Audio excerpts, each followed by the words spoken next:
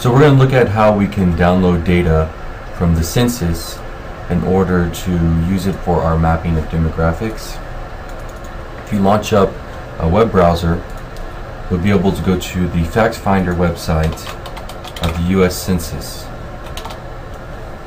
You can see here American Factfinder. This is going to be your source for population, housing, economic, and geographic data from census.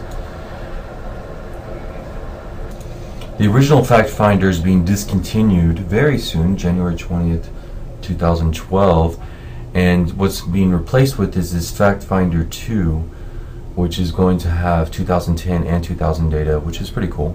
So we're going to go to factfinder2.census.gov. It's supposed to be a little bit easier to use than the original Factfinder, but you'll still see there's some little kinks in it. Basically, this database is very conclusive. It has a lot of data about the people of the United States.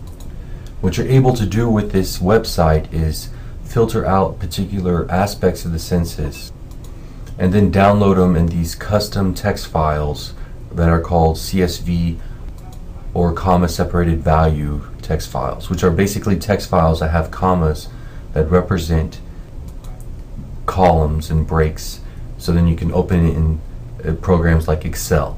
Basically, we're going to make a custom CSV based off the demographic things that we want to map, and then we're going to bring that into ArcMap and join it with a shapefile. So I'm going to go here into my selections, and you can see here your selections is empty. That's where I'm going to be able to choose what information I want to get from the census. So first, I already know that I want to choose a filter of geographies, and I want to filter the population data based off of the census tracts in Texas.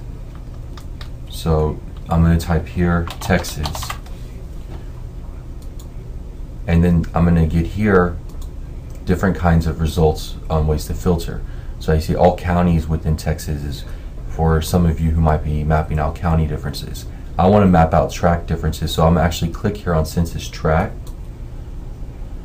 and then I can see here under my geographic names all census tracts within Texas. That's what I want.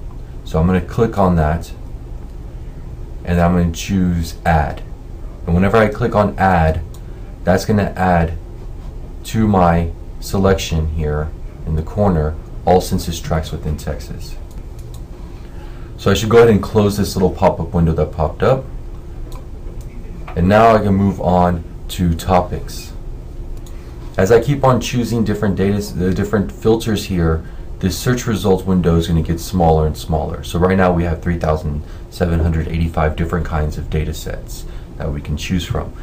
Well, now I'm going to go here and I want to choose from product type.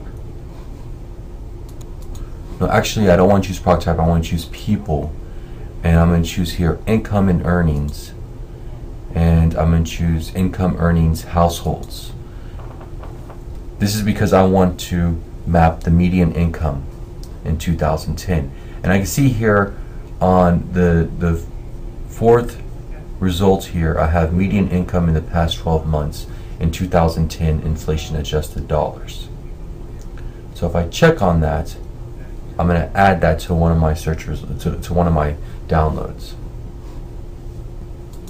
One thing that I also can do is I can click on the title of the data, and it's going to give me a preview of what it is. So I'm clicking here on selected economic characteristics, and when I go in here I can see a little preview that they have things like employment status, different informations about how people drive to work, their occupations, and then even their income and benefits for inflation adjusted dollars and so forth.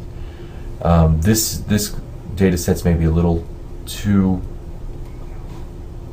detailed for me, but you can go through and explore different ones. I can now click on back to search results, and I'm going to get back to my search results, and I'm just going to uncheck selected economic characteristics. I don't want that. Also, like here for my median income in the past 12 months for the 2010 census, I can click here on the information button, and it's going to give me information on how this was collected. So this data set was collected between 2006 2010, and it's an American Community Survey. And if I go through here, I can see different kinds of informations and what's going to be available. So it's pretty interesting. I'll go ahead and close that. Another information that I want to be able to map is people, and I want to map race and ethnicity. And I'm going to choose here race and ethnicity of householder. And if I click on that, I'm going to see here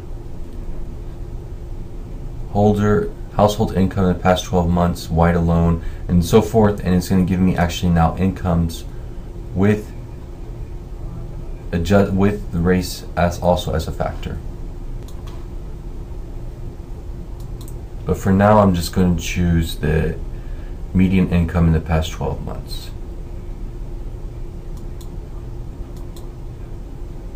And then I want to click on download. I'm going to get this telling me that I'm going to get a zip file containing my selected products. When I hit OK, it's going to build my file. So on demand, the Census servers now are building a text file for me. Whenever the server's finished making my files, and say your file's complete, and you can see here now I can click on download, and it will actually download a zip file for me. I can see here now my zip file is downloading.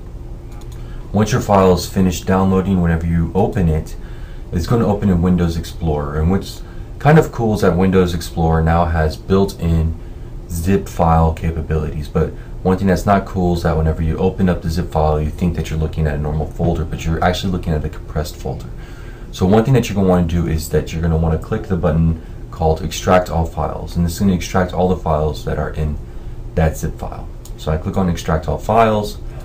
I'm going to go ahead and choose to extract it onto my desktop, where I'm making a new folder, and I'm going to call it Lab 1. And I hit OK. And what's going to happen now is going to extract all my those files in my Lab 1 folder here on the desktop.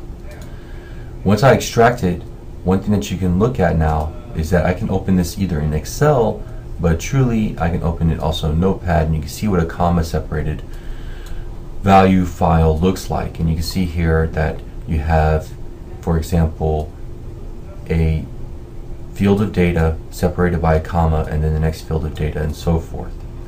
This, whenever I open up in Excel, looks a lot different because the commas are treated as dividers, and you can see here now divisions of your file. So that's how you will download census data.